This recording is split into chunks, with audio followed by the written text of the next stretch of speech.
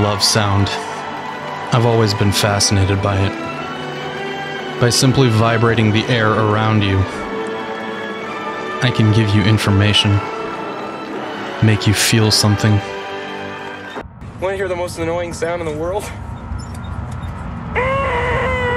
Drive you crazy.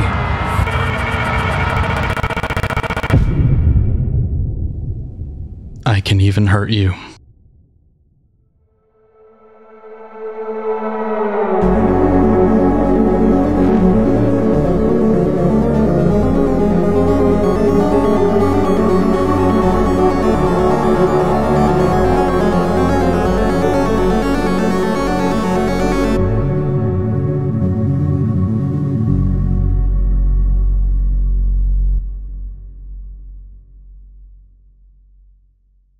Good news, we have a sponsor this time. Oh, finally! Gil's moving up to the big leagues, boy. Ah! Which means I'm super excited about a mobile game. This is Small Town Murders from the makers of Angry Birds. It's got over 2 million players already. It's one of the fastest growing mobile games out there on the market.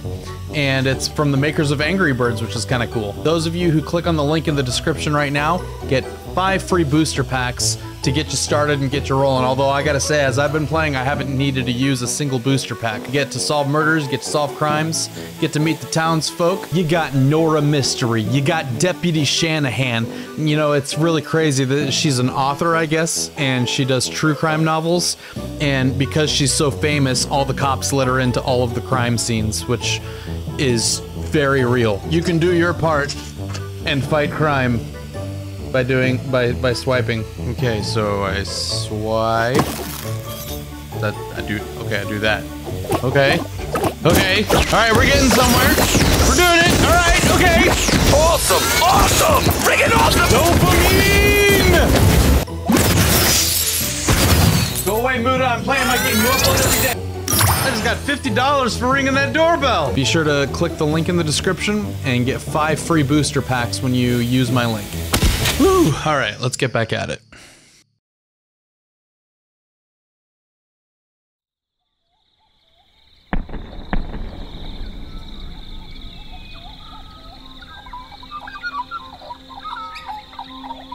August 27th, 1883. Alice Springs, Australia. Ranchers at a sheep camp are going about their day when their peaceful afternoon is interrupted by the sound of gunfire in the distance. On guard, ready for trouble, the ranchers scanned the horizon, waiting. But nothing came.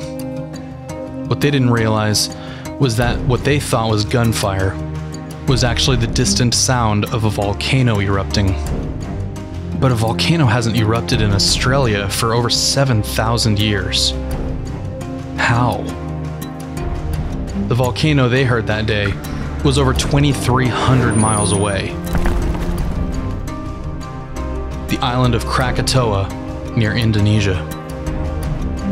Throughout your life, you may have heard some pretty loud sounds, but the ones we're going to talk about today, for the most part, are not the ones that you can typically walk away from.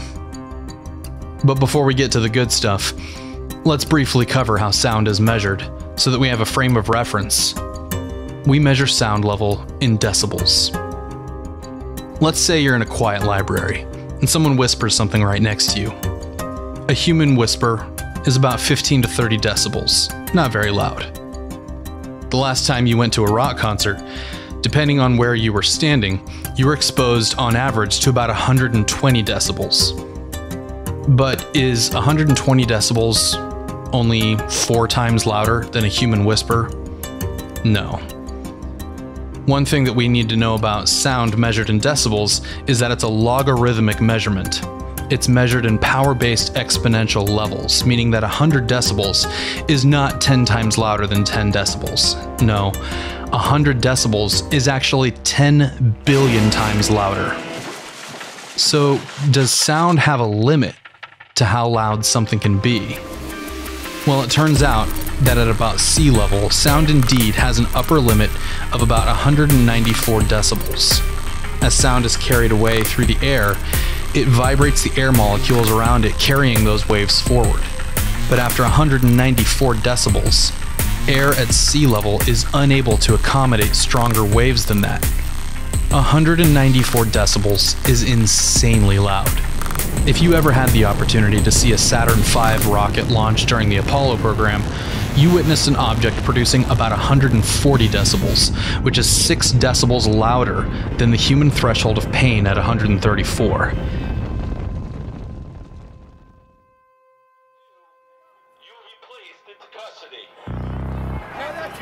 Once again, this is the New York City Police Department. You must remain on the sidewalk. You must not interfere with vehicular traffic. If you do, you'll be placed into custody. I'm still here! They didn't do a damn thing. Yeah, looking right at you. New York City Police Department. You must not interfere with vehicular traffic. If you do, you'll be placed into custody. This is an LRAD, one of the least powerful and most portable versions of it, in fact. Touted as a non-lethal deterrent, and seen simply as a device that disperses crowds and only causes discomfort. It produces a focused beam of sound that can be directed and heard clearly as far as a few miles away, with volumes as high as 162 decibels. Safety dictates that it should never be used at distances of less than 200 feet, with strong guidance that it should be used at even further distances. The dark side of the use of LRAD systems is that because it is touted as a non-lethal deterrent, there is sometimes a cavalier approach in their use, sometimes using more strength and at closer range than safety would permit. The manufacturers of these devices strongly advise robust and continuous training for any law enforcement officer using them. The decibel level of speech presented through LRADs is unsafe. It is capable of causing temporary and permanent hearing loss for those in front of, behind, or on the periphery of the device. There is no question that those devices are capable of causing permanent hearing damage and/or tinnitus or hyperacusies with a single exposure.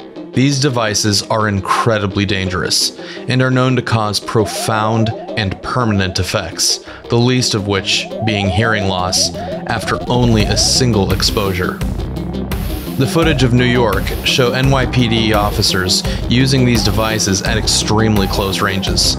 This resulted in long-lasting injuries to civilians. Listen to the accounts of some who were present for this particular incident. It feels like your eardrums are beating out of your head. It makes the side of your body that you've been hit on feel numb and that your sinuses are inflamed. I felt like I had blood coming out of my orifices. I heard the ringing for about a week. For the first week, I had a migraine and just a lot of facial pressure. Since the LRAD incident, I've been pretty freaked out about going back. I'm worried about what damage it caused and it could cause if I went out there again. Now, I just mentioned that there's a limit to how sound can theoretically be. But what if I told you there was a way to cheat physics itself and go even higher?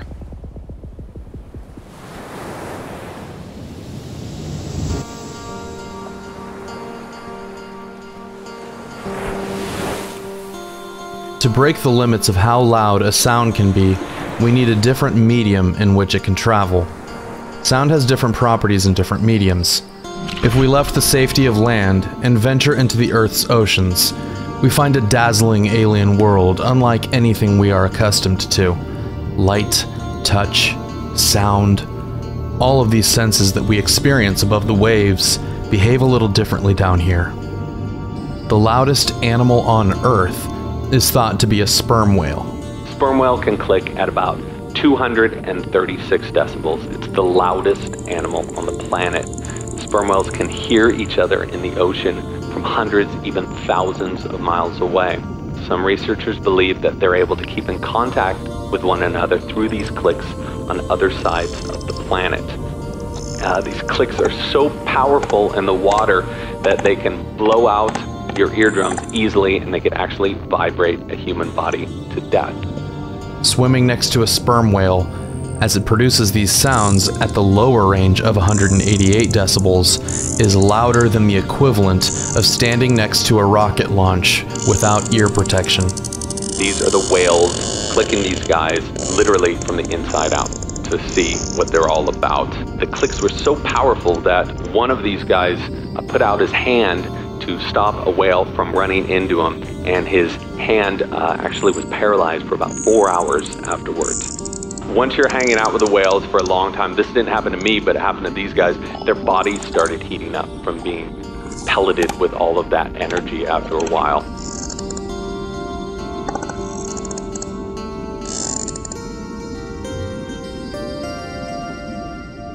In 2019, scientists at Stanford's SLAC National Accelerator Laboratory, run by the US Department of Energy, achieved what was previously thought unthinkable.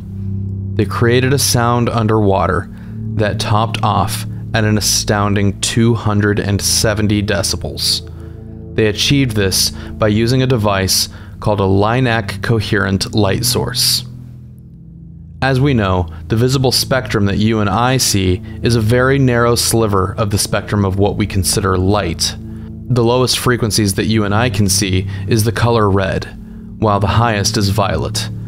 Beyond that, we need special tools to even see what lies beyond that spectrum. And far, far, far beyond the color violet, we find X-rays.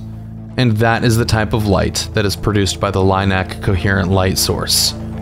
This device produced a series of focused X-rays onto a single point, which created sound waves so intense that it created molecular-sized black holes and boiled the water around it, reaching temperatures in excess of 180,000 degrees Fahrenheit within a millionth of a second, or about the time it takes the average YouTube user to click skip ad. As devastatingly loud as this is, it pales in comparison to the power of nature itself. We all know that sound cannot travel through space, since there is no medium in the vacuum to carry it. But have you ever spent some time outside looking up at the sun and wondered, what if we could hear it? Does the sun actually produce sound? Well, as you're about to find out, it's a good thing that sound does not travel through space, because the answer is most definitely yes. The sun is a powerhouse of activity, using hydrogen into helium, a constant raging inferno, producing more energy in a second than we have in the entirety of human existence. My name is Alex Young, and I am the Associate Director for Science in the Heliophysics Science Division here at NASA Goddard Space Flight Center. You're actually hearing the vibration of the sun. The sun is vibrating at lots of different frequencies. When anything material moves, waves travel through it, and the same thing happens inside the sun. And these waves are traveling, bouncing around inside the sun. And if your eyes were sensitive enough, you'd actually could see this jiggle. But what scientists have done is they've taken that jiggle and turned it into sound, into a sound that we can hear with our own ears. And that simple sound is giving us a probe inside of a star. I think that's a pretty cool thing. If the vacuum of space could carry sound, the sound of the sun would overpower almost everything around us, as it's theorized that its volume would be comparable to a train horn passing by. All day, every day.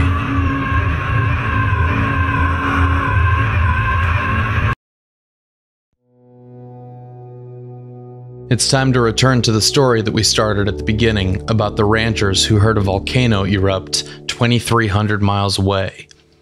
Coming in at an estimated 310 decibels. In 1883, a volcano called Krakatoa, located between the islands of Java and Sumatra, erupted. And when I say it erupted, it exploded. It exploded with a force 4 times as powerful as Tsar Bomba, the most powerful nuclear device ever detonated. The explosion was so loud that if you had been standing within 10 miles of the volcano when it went off, you would have certainly, at the very least, gone deaf if the shockwave hadn't killed you. Sailors who were as much as 40 miles away from it reported that their eardrums ruptured from the sound. Watch out for the shock, it's coming.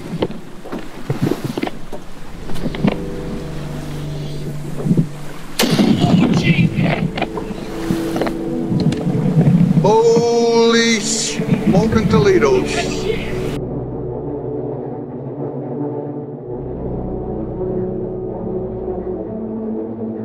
The reason Krakatoa was able to reach 310 decibels, shattering the physical limits of sound, was because the pressure wave the explosion created, traveling at over 1,000 kilometers an hour, compressed the air around it so tightly that it was able to become an entirely different medium in which the sound was carried. To further drive home how insanely loud the explosion of Krakatoa is, let's take a look at this device here. This is called a barograph. It's a device used to measure barometric pressure. Many of these devices were in use in 1883.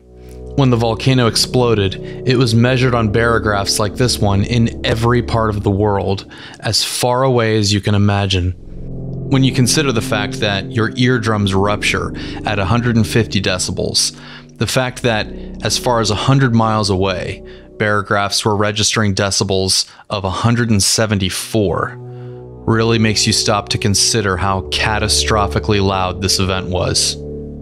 But not only was it recorded once, not even twice, it was recorded 7 times. Yes, the explosion of Krakatoa was so loud, it was heard throughout the world, and the sound traveled around the Earth 7 times over the course of 5 days. The shockwave and pyroclastic flows killed all 3,000 inhabitants of the nearby island of Sebesi, and many thousands died elsewhere in the world from the resulting tsunamis, pyroclastic flows, ash, and other related causes to the eruption. All the way over in Oslo, Norway, a painter was walking in the evening. At sunset, the sky turned a dramatic blood red. He claimed to have sensed a scream coming from nature filling the air. He took out his canvas and brushes and painted a very famous work of art that you're probably familiar with called The Scream. The blood red skies that he painted being directly attributed to the eruption of Krakatoa. Finally, I'm going to close with the biggest one that I could find. This one is largely theoretical, so there's not much to say on the subject, but I found a few articles talking about what would happen if we went far beyond the limits of not only what we can imagine in mediums we know about, but pass all imaginable barriers and create a sound so devastatingly loud it could spell the end of the entire universe. So what happens if we create a sound that's 1100 decibels? Keep in mind that at the beginning we explored the concept that decibels are a logarithmic measurement. If you had 2 speakers blasting at 120 decibels next to you, you'd create, theoretically, twice the volume. But 120 decibels doubled doesn't actually equal 240 decibels. You end up with something more like 123. Each decibel is exponentially louder than the one previous, so getting each additional decibel requires much more energy than the last. If you take a sound that's 100 decibels, like your lawnmower, for example, as a point of reference, 1100 decibels would require 10 to the 108th more energy than what's required to produce 100 decibels. Physicists hypothesize, I have made love to this machine! My metal boy! That if we could somehow manage to create a sound that reached 1100 decibels, the energy involved would create the black hole to end all black holes, achieving such an unfathomable mass that the diameter of the event horizon would be 1.747 times 101 to the 38th light years across. Okay, so if you're like me, you're probably thinking, okay, great. That sounds like some big number, but I really can't wrap my head around it. So in an attempt to do so, I did some math. How much of a distance is 1.747 times 101 to the 38 light years? Well, it's hard to do math with numbers that big, without some help anyway. So at the suggestion of my friends on Discord, I went over to Wolfram Alpha, plugged in this impossibly large number, converted it to miles, and asked for it to give me an answer long form without scientific notation. This number was so laughably huge, I had to do some more research just to figure out how to say it. This black hole would have a measurement equal to 149 octovigintillion, 892 septenvigintillion, 194 sexvigintillion, 877 quinvigintillion, 391 quattuorovigintillion, 300 trevigintillion, 35 duovigintillion, 328 unvigintillion, 58 vigintillion, 993 novemdecillion, 555 octodecillion, 348 septendecillion, 775 sextecillion, 462 quindecillion, 718 quattuorodecillion, 752 tridecillion, 854 duodecillion, 860 undecillion, 441 decillion, 947 nonillion, 238 octillion, 223 septillion, 977 sextillion, 904 quintillion, 864 quadrillion, 23 trillion, 969 billion, 874 million, 200,000 miles across. The fastest man-made object ever just recently set the record, by the way. A solar probe that zoomed past the sun at 213,200 miles per hour at its peak. If it traveled at that speed across the diameter of this hypothetical black hole, it would take this many years. Don't worry, I'm not going to read it. I think I made my point. So to bring this all back home, an 1100 decibel sound would literally swallow the entire observable universe whole. Obviously, scientists don't really have many answers on how such a sound could be produced, or what its source could be. And I can't really blame them since, you know, they probably haven't heard my mixtape. Hey guys, thanks for checking this out. This actually took a little bit longer than I was expecting, so I apologize for the wait. And thank you so much to Small Town Murders for sponsoring this video. Be sure to check them out in the description below. If you guys are interested, I've also got a Patreon. It's patreon.com/NightDocs. I just released a playlist with over 30 videos that are unlisted currently on my channel on there. So I do try to make it worth your while. And if you're interested, I've also got merch available now. It's over at pixelempire.com/collections/NightDocs. Thank you so much.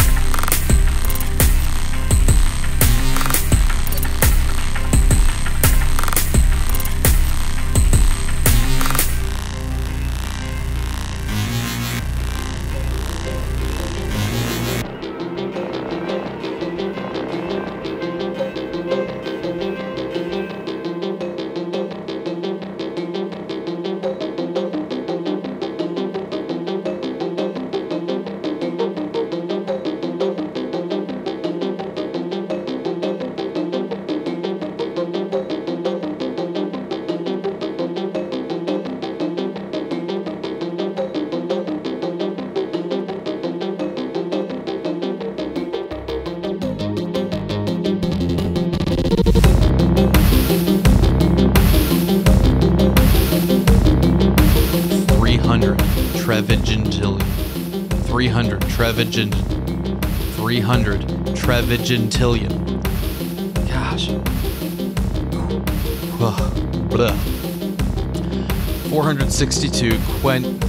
462 quindecillion. 462 quintillion, 718 quatuoro, 718 quatuoro decillion, 23 trillion, 969 billion, 874,200,000 miles. I am not doing that again. Ugh. Oh crap, did I not even hit record? Okay, good. Oh gosh.